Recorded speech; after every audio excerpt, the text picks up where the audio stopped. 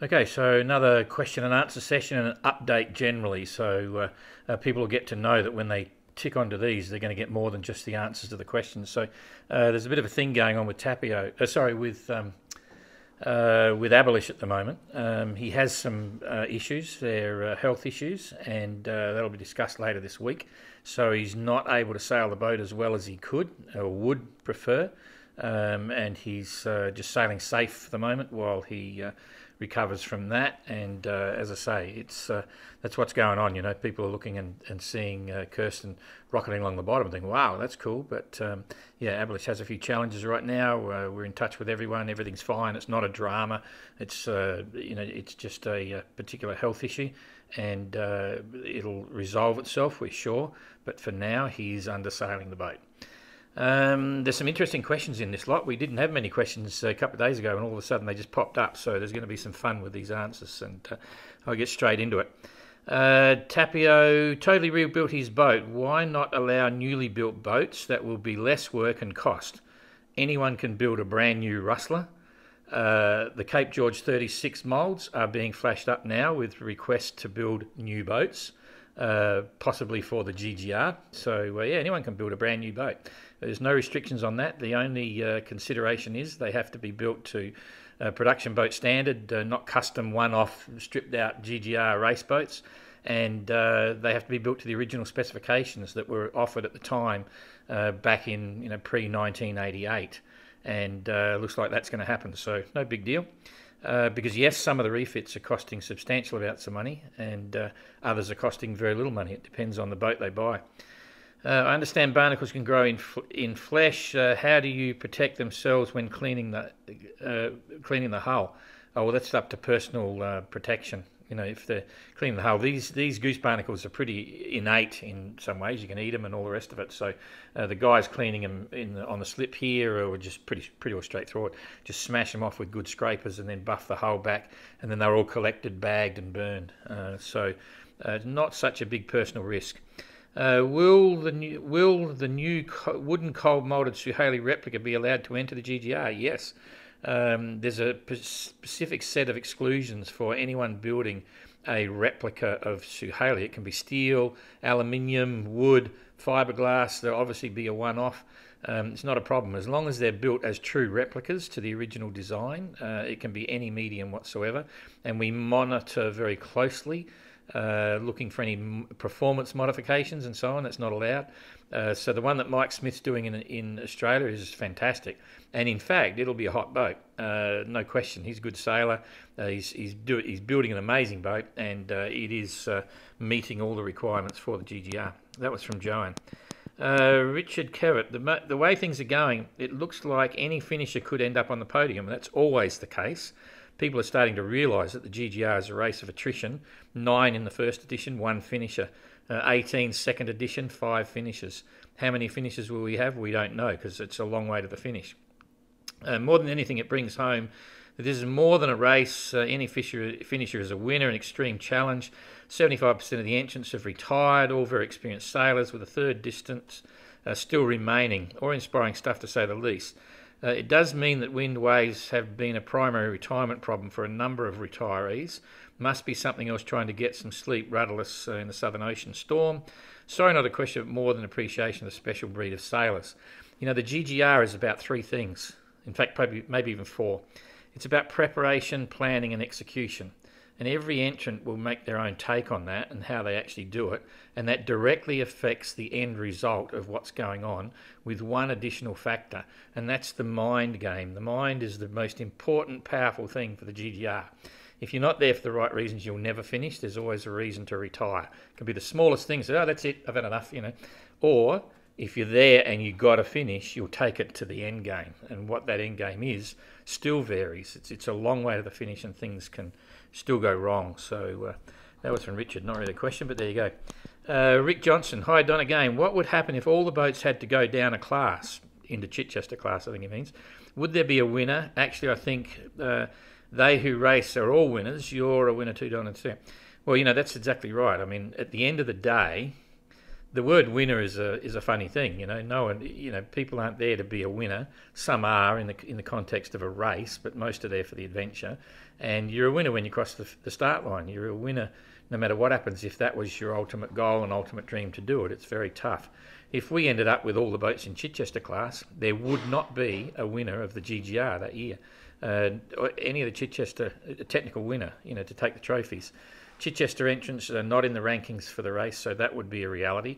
But every Chichester finisher has completed an amazing adventure, so they're winners in their own right, and they would be seriously celebrated. There's no difference really, other than one stop and a huge adventure. So plenty of accolades all round. But yeah, there wouldn't be a winner if everyone was in Chichester class. Okay, that was so Simona. I know they cannot get help from land or other boats, but can the entrants help each other? I like Kirsten gave some water to can Kirsten give water to Abolish if she has a lot and he is not?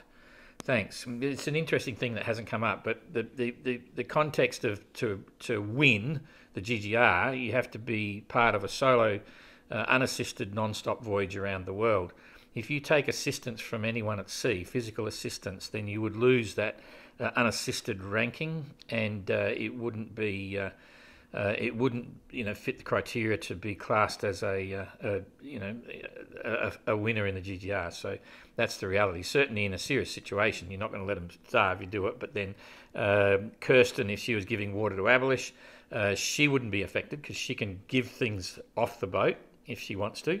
But Abolish would have to consider whether he wanted to accept that water. And again, that comes down to planning, preparation and execution. It would have meant that Abolish didn't take enough water or make enough provision to catch water when he left Les Sables d'Olonne. It sounds cruel and harsh, and I'm certainly not criticising anyone. I'm just saying that's the reality of the game. Some of the entrants left with 450 litres of water. Others left with a couple of hundred litres. So you can see there's a difference in planning and preparation there. And that's the key to doing the GGR. For another one from Johan, the Toshiba 36 built of epoxy resins. I thought that was not allowed. No, in fact, the hull is a glass hull, and the decks are glass plywood.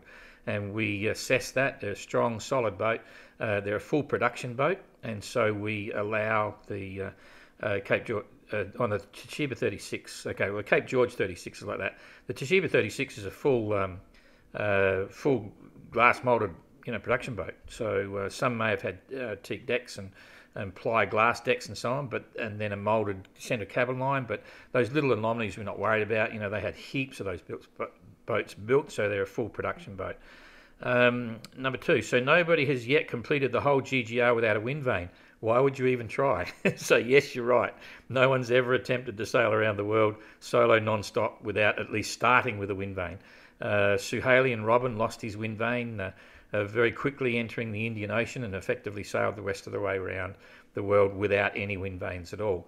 And the boat lended itself well for that, a very heavy displacement, long keel, ketch rig, with big bowsprit and many different sails at the front, so he can adjust the pressure on the boat fore and aft, and did an amazing job. So many other people would have just said, give up, bang, gone, I'm gone home, So Robin is an exceptional case, but yeah, no one's ever tried it without a wind vane, other than in high-performance races, where they're using electric autopilots. Plenty have done that, even myself, so where autopilots are the best way to perform, so to speak.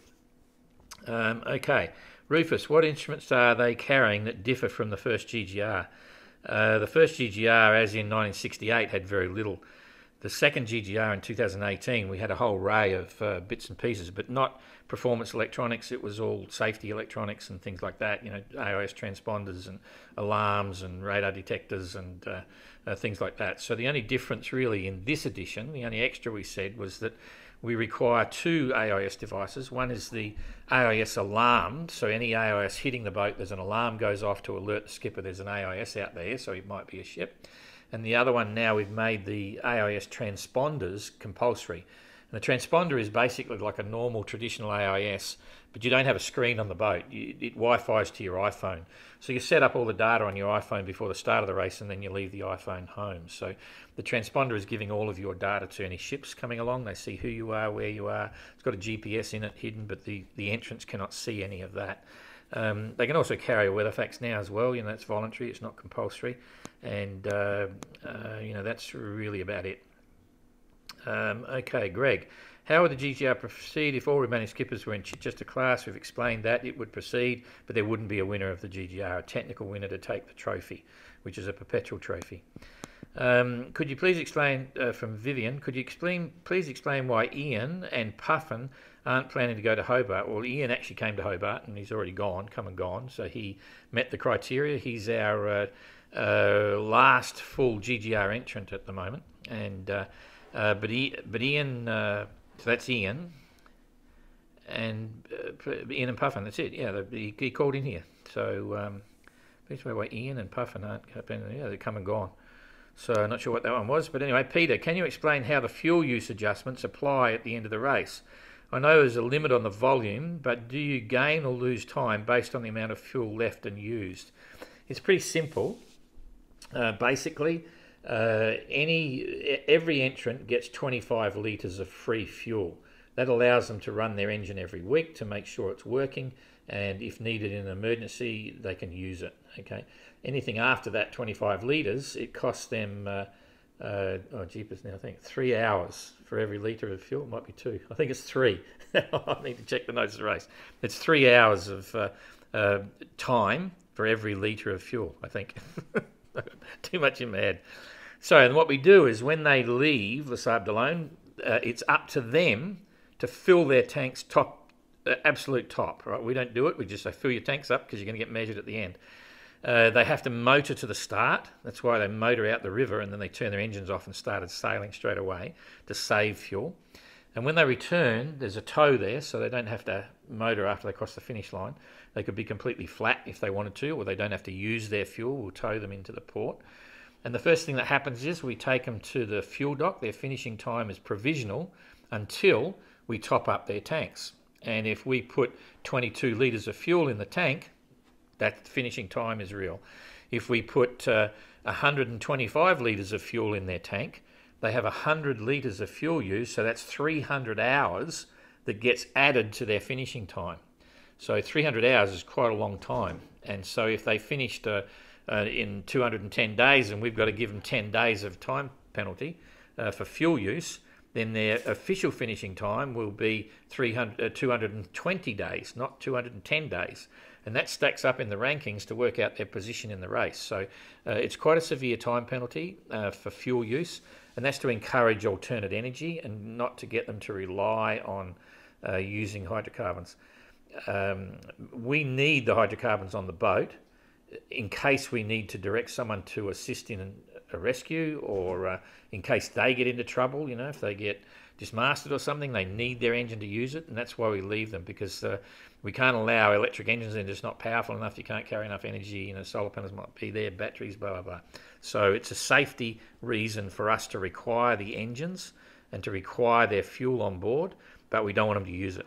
So that's how that works. Warren, I think should have posted this here. Okay, yeah. Don, just wondering about your thoughts on the Ocean Race, which will be bringing their faster mokers through this area later in about 1 or 2 months. Not sure. They will hit some extra weather issues, I expect. Yeah, they'll get the whole gambit, but they're moving really fast, and that gives them the unique ability to miss all the heavy weather. They can just steer around it and go wherever they want. So they're looking for flat water, foiling conditions, to keep driving hard, and they'll sail through the fleet for sure. They'll be there.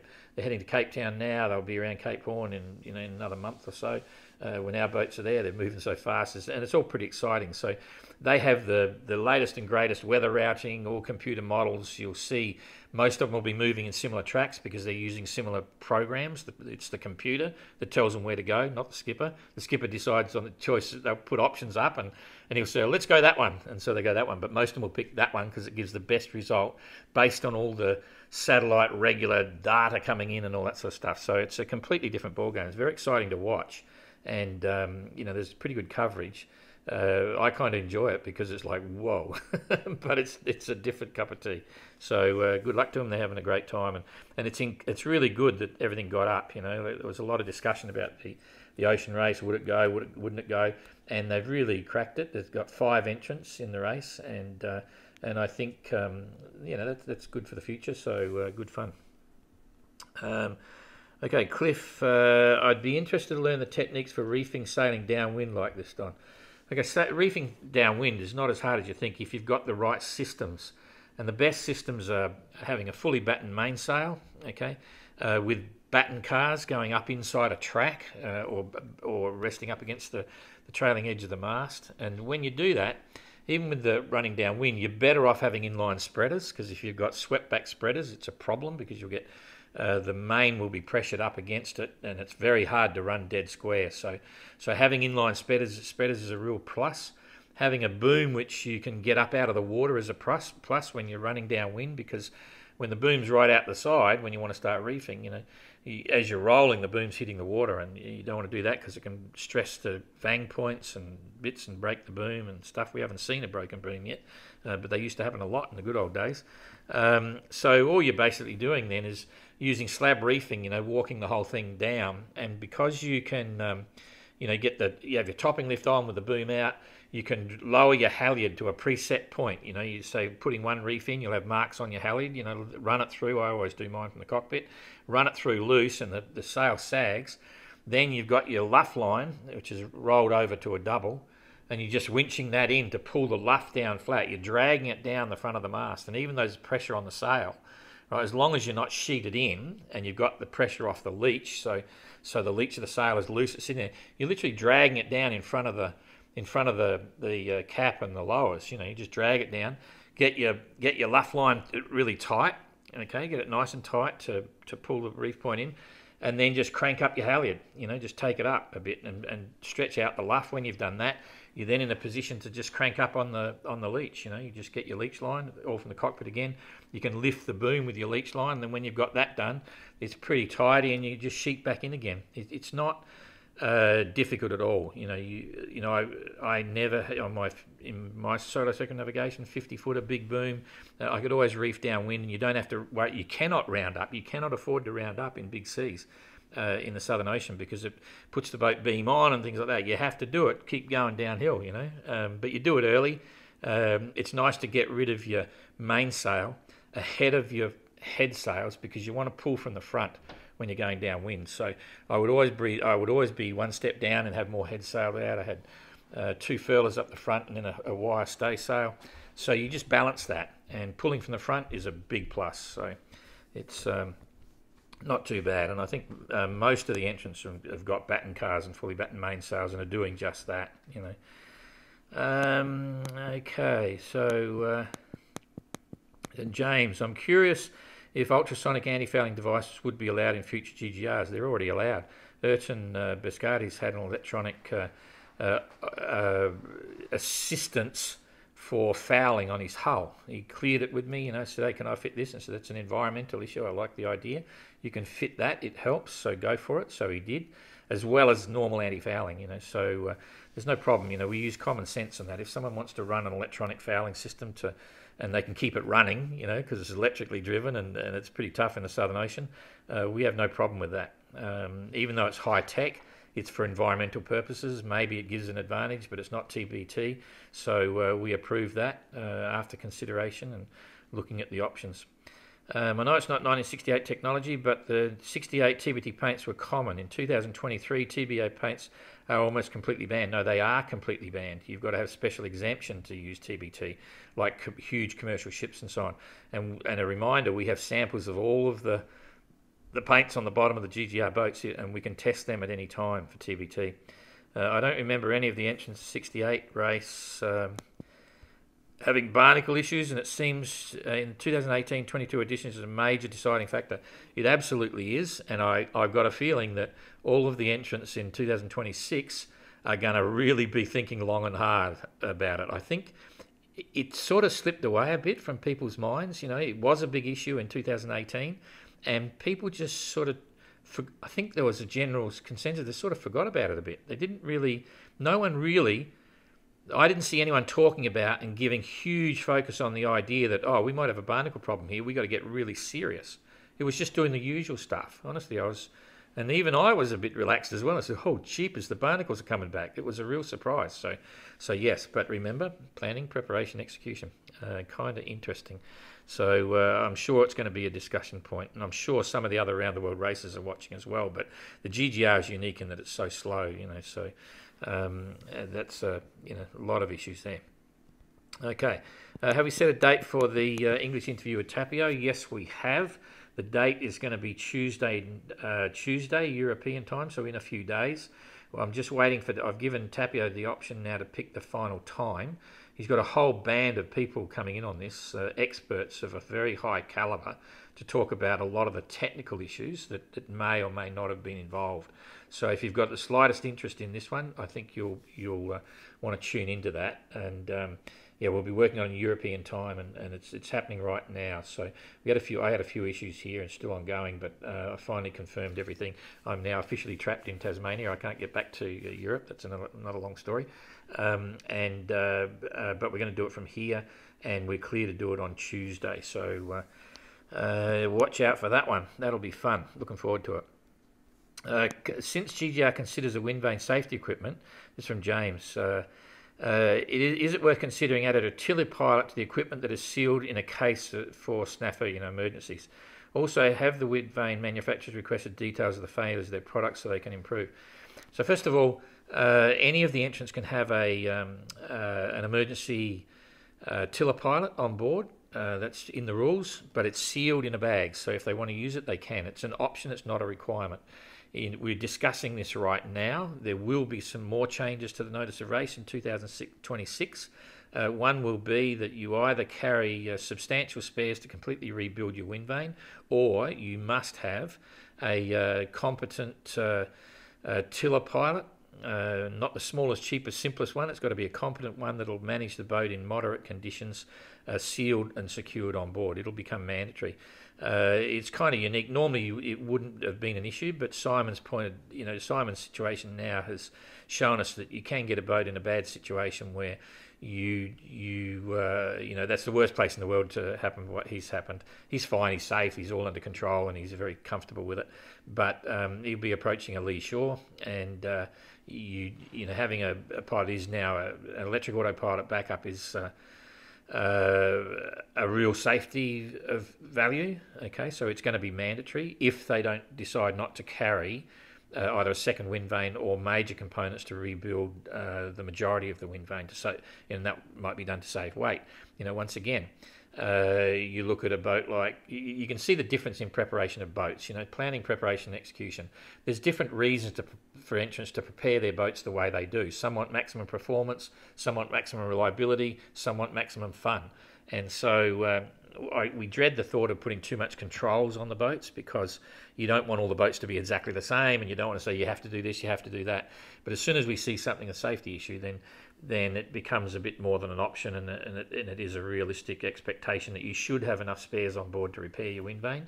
And if you don't, then we're going to require, if you can't show you've got that, then we're going to require that you must have, instead of being optional, you must have the electric emergency tiller pilot. Then on the case of the manufacturers requesting information and stuff, they don't need to, because we do it anyway. You'll see on every situation we do a detailed report on what's happening. We ask the entrants to be fair and honest with us on the experiences that they've had, and we report on that, because yes, we do take it quite seriously. Simon's situation is another unique one. We've already spoken to the manufacturer about that, and that damage has only ever happened on a marina before. So that's the situation. But now it's real, and we will do a report on that, and we'll assess that at the time and talk about it and look at what's happening. But unfortunately, Simon doesn't have any spares. If he had the spares, it'd be an easy fix, but that's not the case. So yes, we do take it seriously, but none of the other, there's only Aries and Wind Pilot there. Abolish has had some issues with his Wind Pilot. Some we know about, some we don't know about yet, but we'll find out at the end of the race. And the Aries, simple little problems, but on one, so with no more Aries in the race. Hydrovane's chosen because of the selection of the entrants. It's got nothing to do with sponsors or anything like that. It's the entrants themselves making the decisions on what type of vane they want and why they're using it, and there's very distinct reasons for that as well. Some of the rudders inside the boats are a long way from the back of the boat, and it doesn't matter if you've got a pendulum system, you're still using the ship's rudder. If you want another rudder right at the back to increase performance, that's a legitimate reason as well. And historically in cruising situations, that's another reason why hydrovane is popular on many of the traditional boats, because it puts a rudder right at the back of the boat. You've got an emergency rudder, blah, blah, blah. There's nothing wrong with the servo pendulum systems, particularly like on a Rustler, because you've got the rudder at the back of the boat already, so you're looking at driving the rudder in an efficient way. And pendulum system is a lot lighter, a lot simpler, driving through the main rudder. But there's all these things that come to play, but for us, as the organiser, the wind vanes are absolutely safety equipment. So, okay. Peeps, hello Don. I know that one should always expect the worst, and I guess when the race starts, everyone knows that the main point is to finish.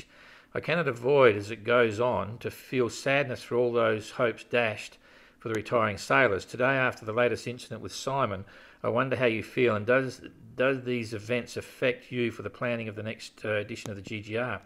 You know, the GGR, you know, I'm the first, we know the GGR really well, and I think people are starting to understand now that it is completely unique because of the various levels of challenges and obstacles that anyone has to overcome to get to the finish. Okay, there's nothing like it anywhere, at a personal level, at a sporting level, at a technical level.